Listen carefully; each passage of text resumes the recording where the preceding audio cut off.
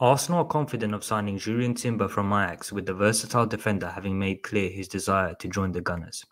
The 22-year-old has been strongly linked with the move to Manchester United over the course of the last 12 months and is coveted by his former manager Erik ten Hag. Speculation that United were ready to make a renewed effort to sign the Netherlands international intensified earlier this month when Timber was spotted attending the All-Manchester FA Cup final at Wembley. As it transpires, however, Timber was in London with his agent to conduct negotiations with Arsenal, according to The Telegraph. And while Arsenal have already seen an opening offer of £30 million rejected by the Dutch Giants, they are set to return with an improved bid and are confident of agreeing a fee. Bayern Munich are understood to have registered an interest, but Timber's clear preference is said to be Arsenal, who are close to reaching an agreement over personal terms.